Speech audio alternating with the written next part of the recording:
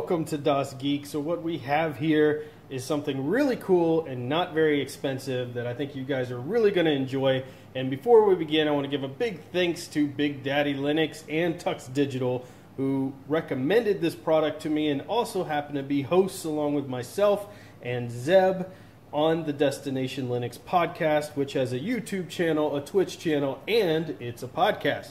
So check that out if you haven't already. But this is the ICDock Express Cage. There are several different versions that ICDock makes of this. This particular one holds four 2.5 inch, that's a 2.5 inch right there, SSDs, and it goes in your 5.25 inch bay on your computer. So, you know, a CD-ROM drive, this is the exact same size and dimensions of a typical CD-ROM drive, just about, and it slides right in the bay that a CD-ROM drive would slide in, except it holds all four of your SSDs. On the back of this, we've got some awesome extra cooling fan here. It requires one power connector and has a separate SATA connector for each of the hard drives.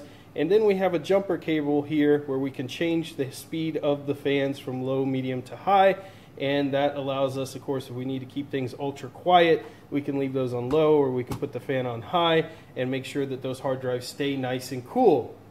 So what are some advantages of this? Well, once you start getting as many SSDs as you have in my computer, real estate starts becoming an issue. Even with the gigantic case that I have, which is the Corsair Striker case, starts running out of places where you can mount them. So now I could put 4 drives into this bay because I've got a bunch of bays on the front of my case that go unused, and I can keep them all organized in here. It also helps with wire management. So some of this that I will be using this for is potentially setting up RAID configurations with your hard drives. So, you know, all 4 drives in here are set up in a RAID configuration.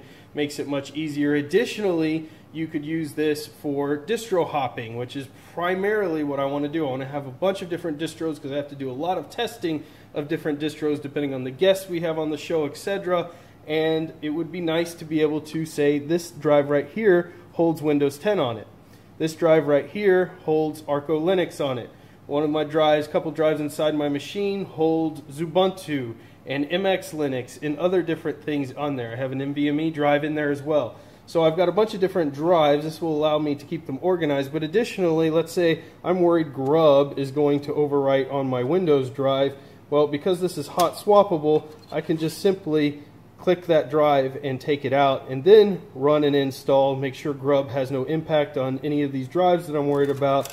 And then when I'm done, I can just simply stick that drive back in, click and go. So there's that ability there, which is really nice. Or if a drive goes bad, being able to take it out without opening the case is a big advantage because I have to hide my case behind padding for soundproofing and things so it doesn't come through on my microphone for recordings. So I'm sure there are a bunch of other use cases as well, but it's very simple.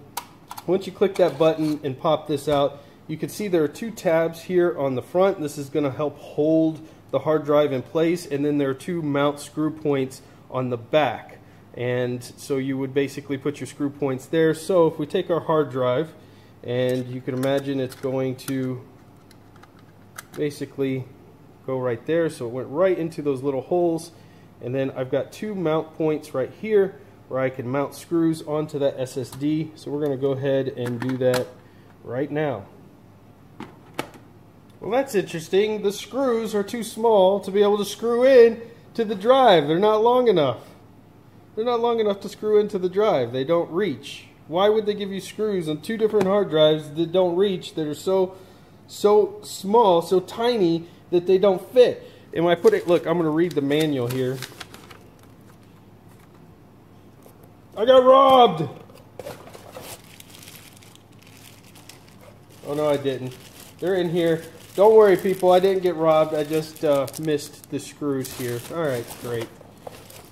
Stupid box hiding the screws. Alright, so here are our 2.5 inch screws. Something was wrong. And let's try this one more time here, shall we? So we're gonna. So you got 2 sets of screws. I don't know what those other screws are. Maybe they just hold it into. Maybe they're for the mounting brackets themselves. That's a better fit, and it's flat. Makes a lot more sense. Okay, so and now we can mount this. So let's see what drive we pulled out. We pulled out. So SATA 1 and SATA 2 are on this side. So that's perfect. So we'll put SATA 1 here. You can see how that just clicks out, clicks back in. And now let's take out SATA 2. And let's mount this drive.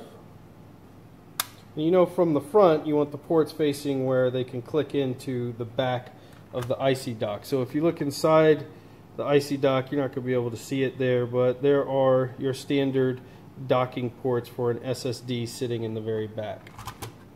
So now we put our Samsung in there, and boom, we are ready now to mount this device.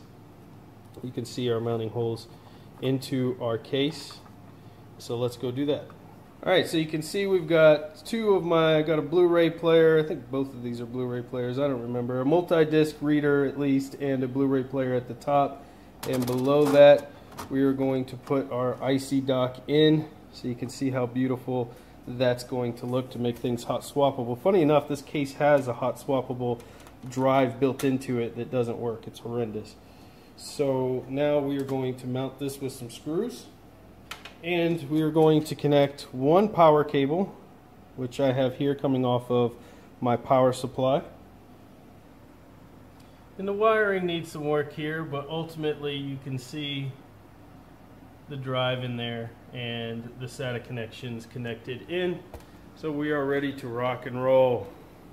So now if we need to just pop a drive out, boop, we are good to go. If we need to add some more drives in, once you have them all wired up, we could just add another drive in and pop it in place. Very, very cool little device there. Love it, and you could get it for cheap. Very, very handy, and looks great with the case. And we can see on the front of the case here, you've got two lights where the hard drives are lit up, which is really nice. You have an indicator of which ones actually have drives in it and which ones do not. And so far it looks like everything's processing and we didn't blow anything up. In the battle between man versus machine, man wins. As you can see, our computer booted. Yes! It's amazing. It actually works. So very easy installation and setup. Let's make sure our drives are actually there. So my video SSD, my Windows drive, it's all there. Everything's working as it should be. The IC Dock Express cage is a win in my book. Very cool little device. Great for distro hoppers. Great for those who want to set up RAID, who want to make sure that they organize their machine, don't have hard drives mounted everywhere. Let me know in the comments below if you've checked this out or a similar product. Make sure you hit the thumbs up and subscribe to the channel. And until next time, get out there and fill your brains!